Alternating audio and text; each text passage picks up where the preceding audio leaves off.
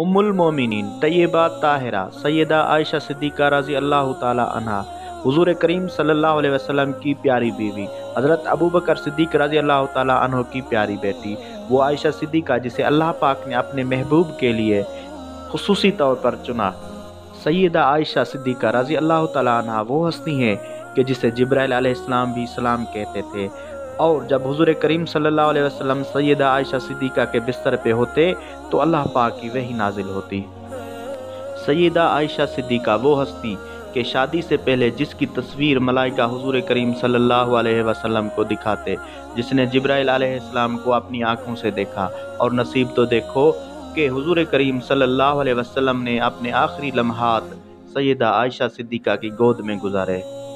जंगे सलासिल से वापसी पे हज़रत उमर बिन आस ने हुज़ूर करीम सल्लल्लाहु अलैहि वसल्लम से सवाल किया कि ए अल्लाह के रसूल, दुनिया में आपको सबसे ज़्यादा कौन सी चीज़ महबूब है? तो हुज़ूर करीम सल्लल्लाहु अलैहि वसल्लम ने फरमाया कि दुनिया में मुझे सबसे ज़्यादा महबूब आयशा है।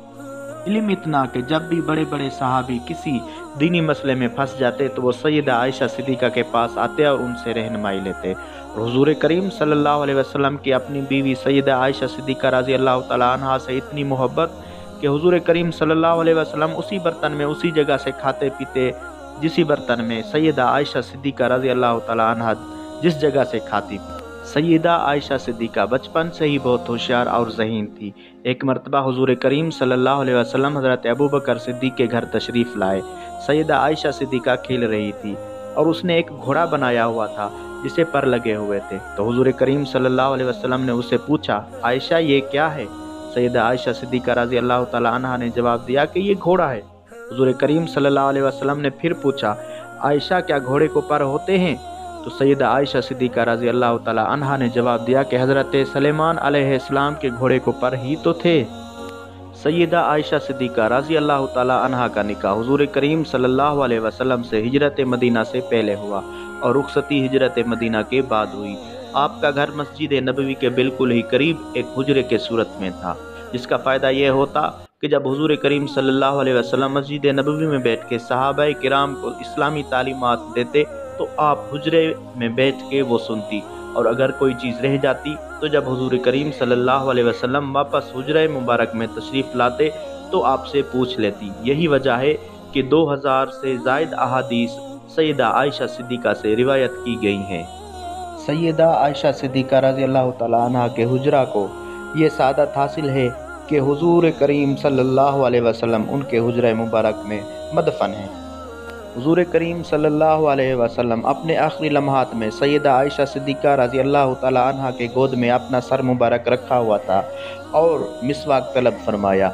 जब मिसवाक पेश किया गया तो आपने वो मिसवाक सैयदा आयशा सिद्दीक़ा रज़ी अल्लाह ताला अन्हा को दिया कि ये नरम करके दें। जब सैयदा आयशा सिद्दीक़ा रज़ी अल्लाह ताला अन्हा ने अपने दांतों से वो मिसवाक नरम किया, तब हुज़ूर करीम सल्लल्लाहु अलैहि वसल्लम ने वो मिसवाक लेके मिसवाक की सुन्नत अदा की। सैयदा आयशा सिद्दीक़ा तकवा और परहेज़गारी का एक नमूना है। यही वजह है कि सूरह नूर के पूरे 2 रुकू आपकी तकवा, परहेज़गारी और पाकीज़गी के मौजू पे उतरे।